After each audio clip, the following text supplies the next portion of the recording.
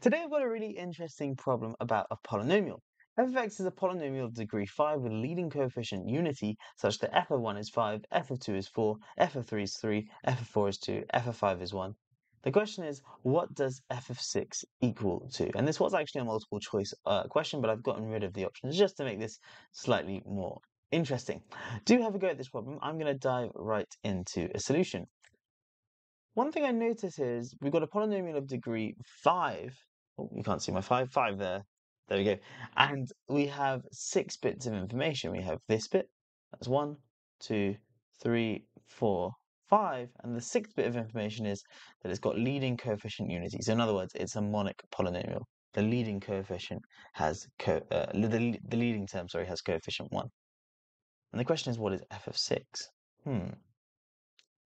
Well, my first thought is, well, can I come up with a polynomial that fits this criteria? Because we've got 6 bits of information here, and we have a polynomial of degree 5.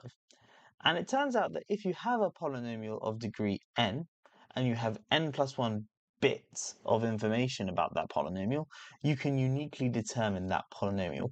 And I've deliberately been a bit vague there. I haven't really defined what I really mean by bits of information.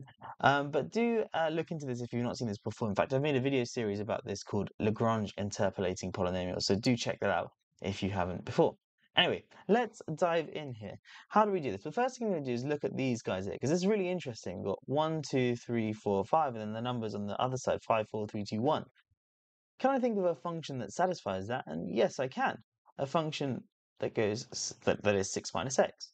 That satisfies all of these 3 conditions here. And so from that, I can immediately deduce that therefore my function f of x in the question must be 6 minus x plus some multiple, so a being an arbitrary constant, of x minus 1 times x minus 2 times x minus 3 times x minus 4 times x minus 5, like so. So this function f of x in the question has to be 6 minus x plus a multiple of this polynomial here.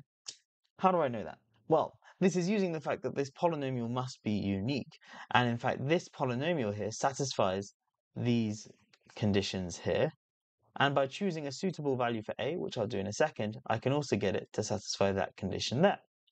What value of a should I choose? Well, I should just choose a as 1, because if a is 1, this whole thing here, well, that's a polynomial of degree 5, and it'll be x to the 5 with some other stuff, and then this thing here won't affect the coefficient of x to the 5.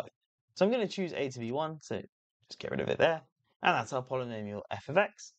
And now it's very simple. What is f of 6 equal to?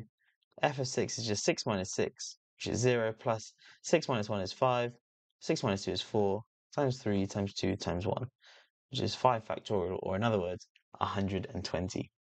A pretty cool result using a pretty cool fact about interpolating polynomials. Lots of students here, I imagine, would have attempted this problem by doing some ugly stuff with simultaneous equations, which you might have been able to get to the answer in the end, but would have taken a while. If you are someone who's looking to prepare for the TMUA, MAT, perhaps interviews for Oxbridge, do get in touch. I'm a full-time mathematics tutor with an extremely high success rate. Last year, 12 of my 13 students ended up receiving offers from Oxbridge, and I have on average over 80% success rate. Do get in touch today, link in the description below. Thanks so much for watching. I'll catch you in the next one. Have a great day.